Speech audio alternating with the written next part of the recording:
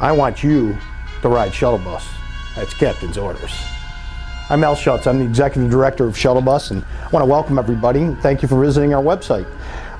We've had some changes recently, good changes for our customers, and we want to make sure that we keep moving forward for our customers. We have to be the leaders of the ship.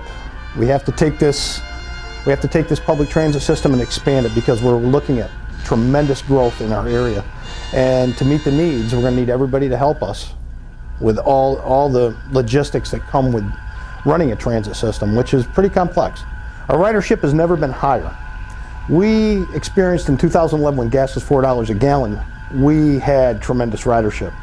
It trailed off a little bit. Now we're back here in 2016, and our ridership is at the same levels with gas at $2.30. So obviously we're doing something good, and we're doing something our passengers appreciate. We have a premium service, our Zoom, that runs the Turnpike, which has Wi-Fi. I've watched that go from 20 gigabits a month to 90 over the last year and a half, and we appreciate our friends at the Turnpike who do pick up the tab for that. It's a great ride. Try it out sometimes if you need some complimentary tickets. Most of the drivers do have complimentary tickets to try it.